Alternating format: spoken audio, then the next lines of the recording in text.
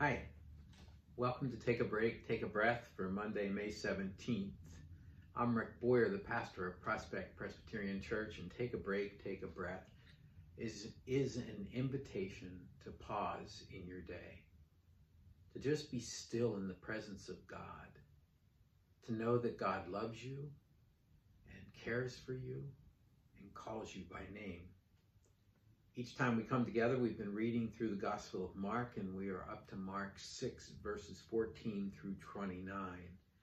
It's an odd story.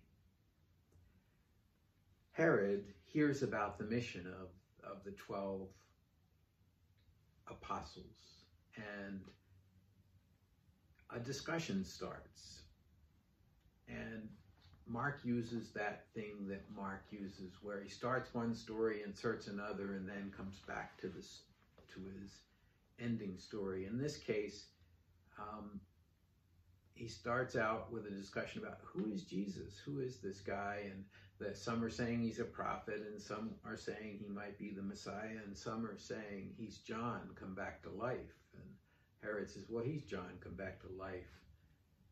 And then we get the story of how John was beheaded, and we hear this story about John criticizing Herod because he married his brother's wife, and his wife, Herod's wife,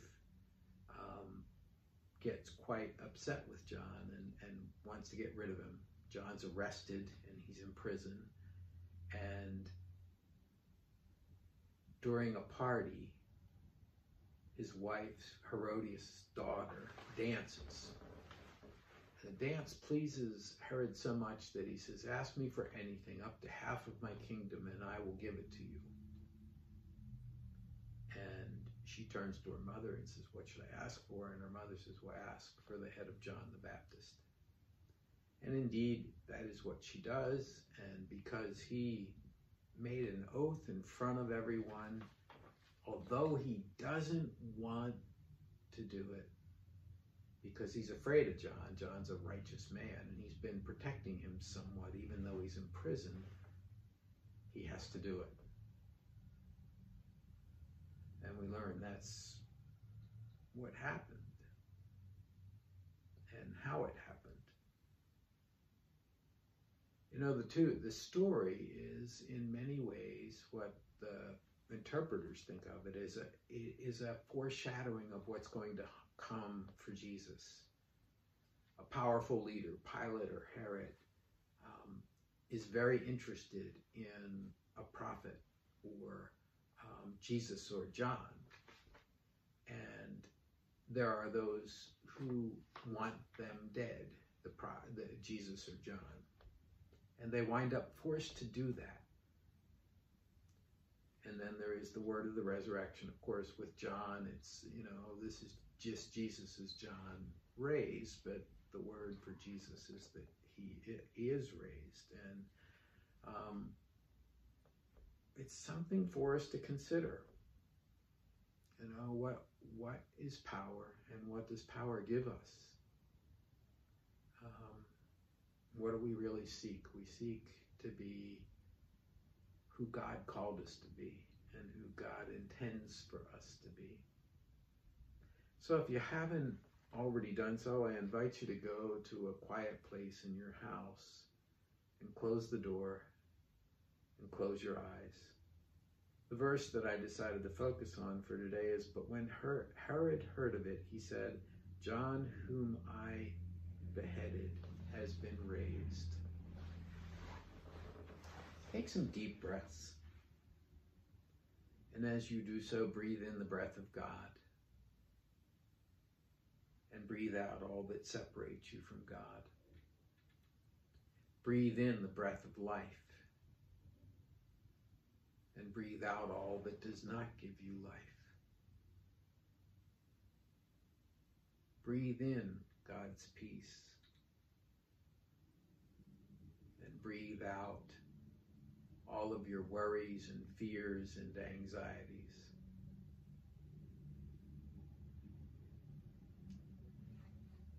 Continue to breathe deeply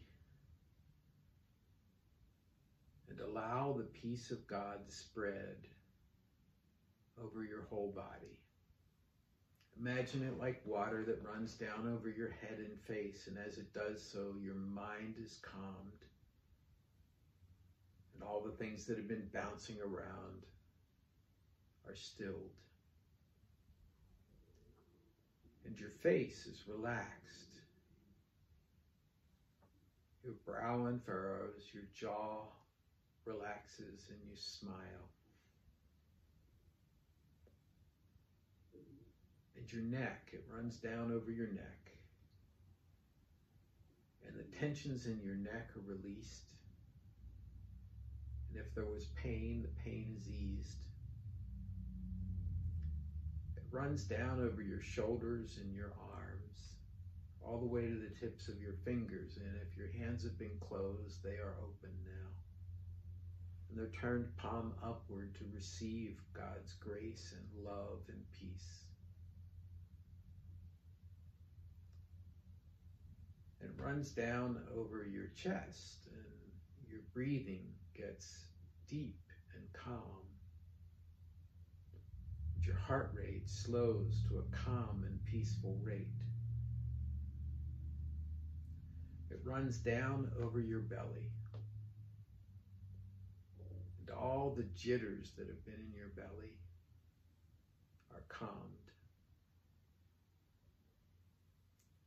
It runs down your back. And the muscles in your back are relaxed, and the burdens that you've been carrying are set aside. It runs down over your thighs and your knees and your calves and your feet. And they are renewed and refreshed.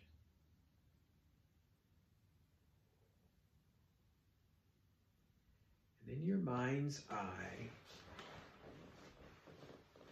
go to a garden where you can hear the sound of water running. Maybe it's a fountain. It's a quiet garden. No one's there but you, and it's a great place for you to think and relax and meditate. You hear the sound of the water. You can smell it. You can smell the garden all around you. You see all the beautiful colors, and you feel the warmth of the sunlight. And you begin to think in that place about all of your life.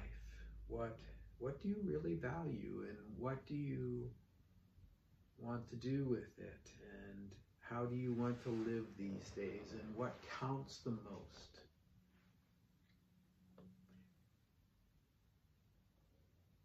Along comes a representative of God. What does that person look like? They speak. What's their voice sound like? It's a greeting to you. They know what you've been thinking about, and so they invite you to talk. And the two of you talk about your life, about the things that you do, and the things that you want to do, and the things that you feel compelled to do. And you listen for the response of this representative of God. I'll be quiet for a few minutes.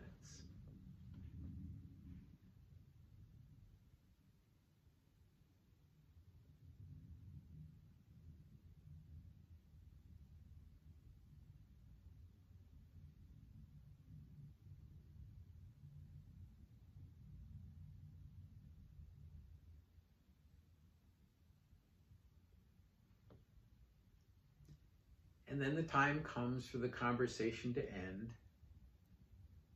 And the two of you say goodbye in whatever way is appropriate.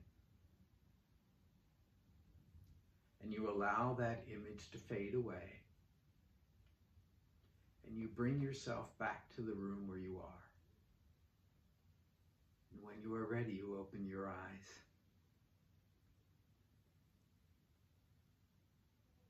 Well, that's Take a Break, Take a Breath for Monday, May 17th. I'm Rick Boyer.